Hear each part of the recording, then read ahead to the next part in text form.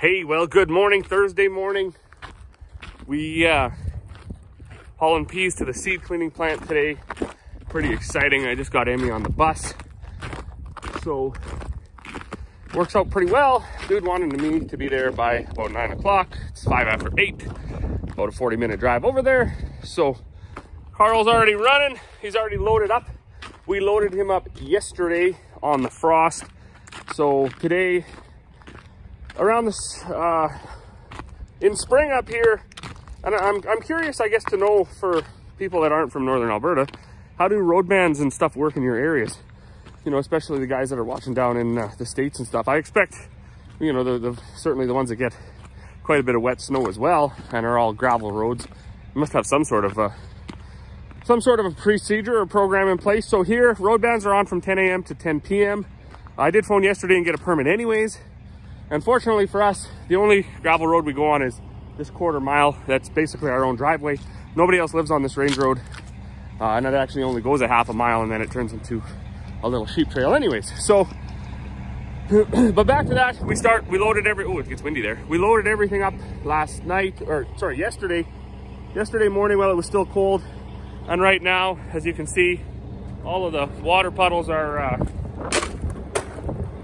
got a good layer of ice on them, and all of the mud and gravel on the roads is very stiff right now, so you can get around no problem. So off we go.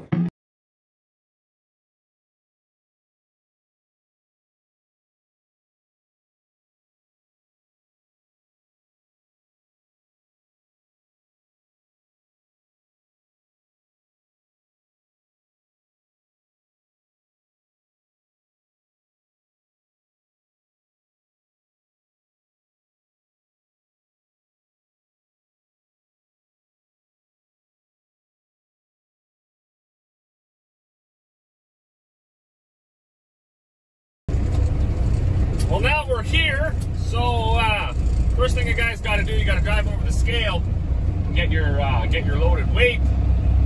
Then we'll swing around, we'll drive into the elevator, unload, and head back for another load of peas. And usually by the time we get everything hauled in, it's usually a day or so, and we'll be able to come back and get the clean product. So 6230. So I can legally haul 63.5, but road ban season is here, so I don't push it. Nobody wins when you wreck your infrastructure. So folks that are like, well, you just do this, that, the next thing. Yeah, you can do all that stuff. You can not get caught. There's lots of things in the world you can do, but generally following the rules and doing your part to that's the best way, so that's what we do. I'm going to slip around here. This is a little bit tight for super bees, but it kind of was designed, I don't know how old this is, 40-some years old maybe even older. Designed for single axles, tandems, smaller trucks. So we got to loop out on the road here every time. Bit of a pain in the butt because it's a bit of a blindish corner right here, and now we got to meet this guy.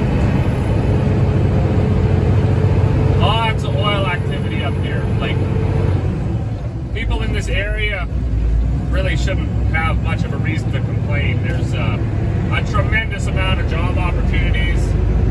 Oil companies, regardless of the price of oil, regardless of world situations, world problems, world economies, world anything. This particular area, the Peace Country of Alberta, there's always something going on. The rest of the country can be totally dead. The rest of North America can be totally dead. And you come up here and you'll find somebody digging a hole for a pipeline or drilling a well. It's just undeniable, which is good. It served my dad and I fairly well. My dad spent his whole life in the patch. I think I spent 10 years or something in it, so did us well. Crazy enough though, like the 10 years I spent weren't even in the Peace Country. It was from, Oklahoma, North Dakota, and then I guess central Alberta, Rocky Mountain, and then a little bit Rocky Mountain House, little bit south. So same with my dad. He spent a lot of time up in Fort Nelson and a lot of time south around Calgary. So although we were born right in the right in the hot spot of the patch, we spent very little time here. So, but now I'm gonna loop through here, and then they got a pit there. We'll get her all dumped out and head home. And now this is just some of the equipment. So this is similar to our tiny little Lightfoot. It's a massive version of it. So got the screens in there. I gotta film this before it gets too loud. There's another indent over there, a few of them. In here is the coveted color sorter. So they're pretty fancy machine. The grain falls in a curtain, and when one's a different color, air actually blows it out. And that's sort of the whole seed cleaning plant in a nutshell. That fast, just a few machines, and they can do a way faster job and a way better job than we can do.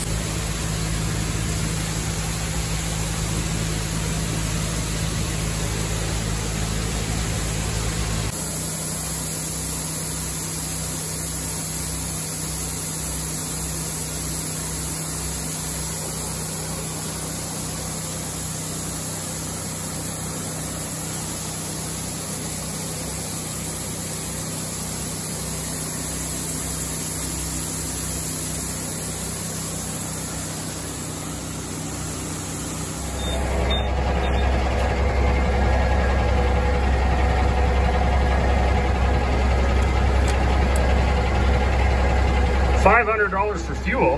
Where are you going? The next pump?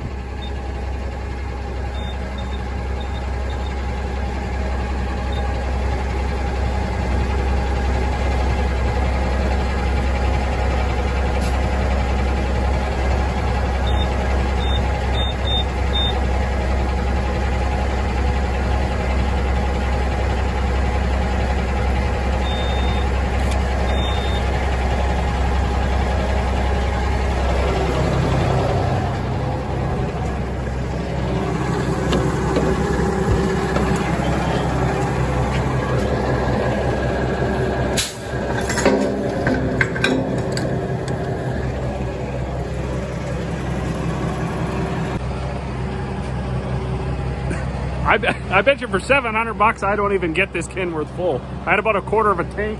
$700 should get me what, 300 and maybe around 300 liters. We'll see. Okay, well, just as I suspected, for $700 I didn't even get her full. So I was at about a quarter of a tank, and it cut out on me because I put a $700 limit in there, which is hilarious because the max number they have on their screen is 500, and I was just like, well, let's just see what $700 gets me. And yeah, it gets me like half a tank fuel. So as you can see,